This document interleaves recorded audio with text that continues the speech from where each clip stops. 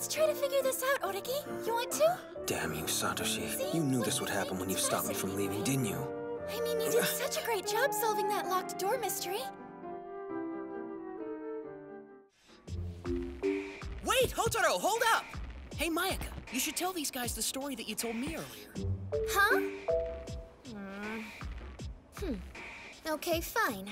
Oreki, do you feel like using your tiny brain for once in your life? Nope. What story are you going to tell? It's called The Most Favored Book of Disfavor. The Most Favored Book of Disfavor? It's quite a peculiar tale.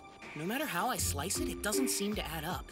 It's got Mayaka and me pretty much stumped. Please tell us all of the details! Good question. I don't think Hotaro would be the best Well, candidate. there you have it, sis. Your precious classic literature club lives to see another term. As a result, my dreams of conserving energy are dead. No, I'm not gonna lay them to rest without a fight. I refuse to give up my peace of mind that easily. I will devote all my efforts to doing as little as possible. There's just one problem. And the tranquil temperament of a great leader. That little lady.